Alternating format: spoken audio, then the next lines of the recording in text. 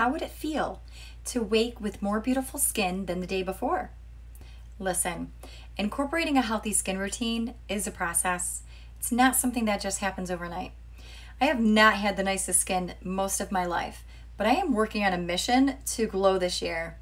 I have recently found an amazing trio of skincare products, and I've been using this face cleanser, essence, and moisturizer every day, and using a DIY face mask 1 to 2 times per week.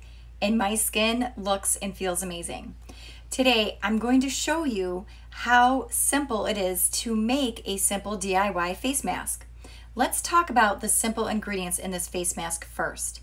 I have been playing around with various oils in my masks like tea tree and lavender until I tried Kunzea. And now I am hooked.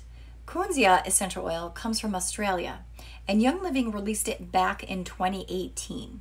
It has become a favorite among many oilers. It's steam distilled from the white and pink flowers from the Kunzea plant.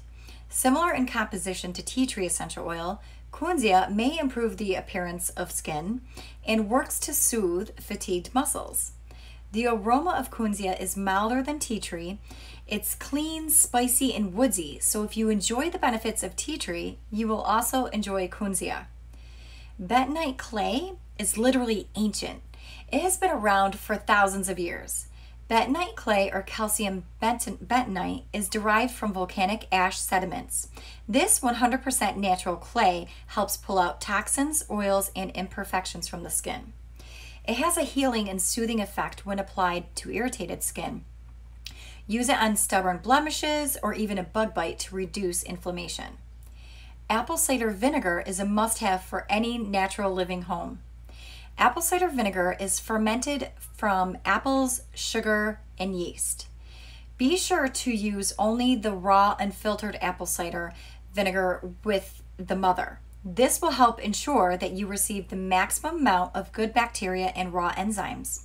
To make your glowing skin mask, you're going to need 1 tablespoon of bentonite clay, a tablespoon of apple cider vinegar, and 3 to 4 drops of Kunzea essential oil.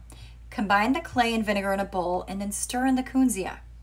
Mix well with a spoon to remove any clumps, and then you're going to apply it to your face, avoiding your eyes and mouth. Let it dry for about 10 to 12 minutes. Rinse with warm water or a washcloth to remove, and then finish with your favorite moisturizer. Use this 1 to 2 times a week or as needed. Tea tree, manuka, lavender, or frankincense can be substituted for Kunzea with amazing results. The vinegar will fizz a bit as it reacts with the clay. Once mixed, the consistency should resemble a smooth paste. The mask will tingle a bit and then crack and flake off your skin when it's time to remove. The mask is slightly messy and can be hard to get off your face.